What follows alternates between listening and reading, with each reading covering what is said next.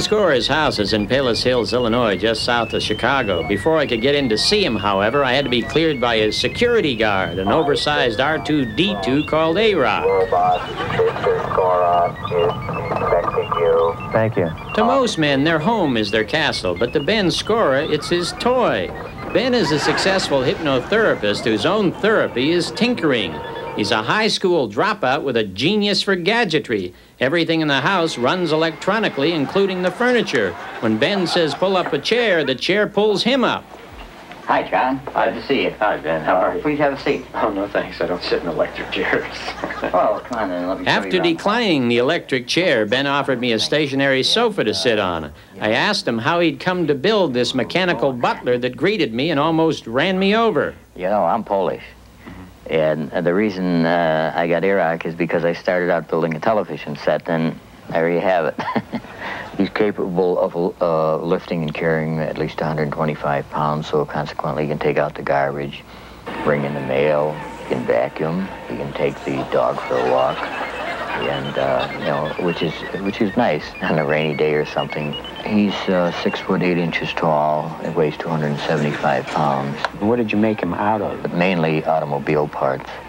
There's a lot of parts. The electric motors are from the electric windows and Cadillacs and things like that. I used to have all my cars radio controlled. I mean, full-size cars. I could sit in my living room or out on the porch and drive it around the street and things like that. Drive people nuts. That's another reason why I built the robot. The attention that car got. In spare parts and time, Ben says he's put $750,000 into Arok, almost as much as he's put into repairing some of his old cars. Living with Ben is quite unusual. He gets his best ideas in the middle of the night, and he gets up at 2 o'clock in the morning and goes out to the garage. Ben's best ideas have been programmed into a small handheld remote control unit which performs over 150 functions. All right, say I come home in the evening, I'm a little tired, and I would like a drink.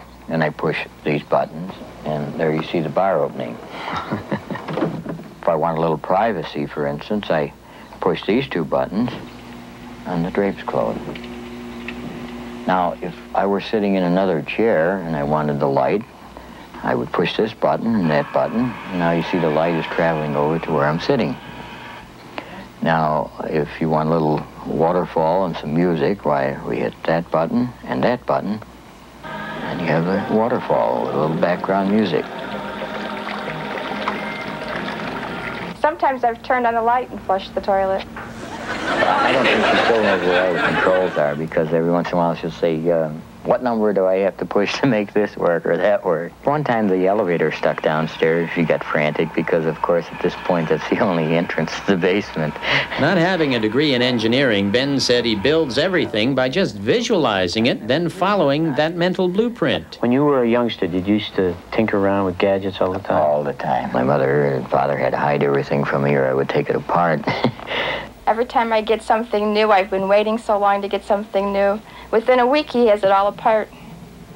He's changing it to revise it into something different. Ben, has there ever been a time when you've had a party here and somebody got a little too sloshed and maybe pushed some buttons they shouldn't have? Well, we haven't had too many drunks here, but we had a salesman one time that was really obnoxious. He was trying to sell some magazines, and boy, he just kept at it. And we couldn't stop him. He kept saying no, and finally I said, hey, well, why don't you step down there and I'll go get a pencil to sign the contract. And as I went for the pencil, I picked this up and I pushed a couple of buttons on this thing. The wife and I immediately walked back up to the back and waved goodbye to him. So there we were up there waving goodbye, and of course he was so stunned, he just sat on here and went right outside. Ben has designed his far outhouse, as he calls it, so that his living room revolves outside and the patio moves inside. Well, I come from Southern California and earthquake country, so I couldn't appreciate this as much as I would have liked, because when the house started turning, so did my stomach. Sharon, would you show John to John, please? Well, here it is, John. This is it. Sharon, you never promised me a rose garden. Push the button up there. This one here? Yes.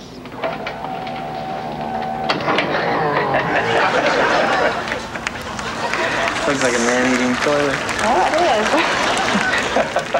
What happens if you have a power failure? Well, I've gone someplace else. We have been doing research with telekinesis, which is involved moving objects by mental control. The little robot that I'm building that I have in the garage there, in the end, when I get through with him, he will be moved by mental processes. There is actually a force that the mind, or electrical impulses that the mind puts out, that actually can move objects. Do you really believe someday that you could put away this little gadget here and move these appliances with your mind? Yes, I do. Sharon, does Ben have you programmed? When Ben ever wants anything, all he does is push one of my push buttons. Yes. Depends on how he pushes the buttons. A chair is still a chair, even when there's no one sitting there. A room is still a room, even when there's nothing there but gloom.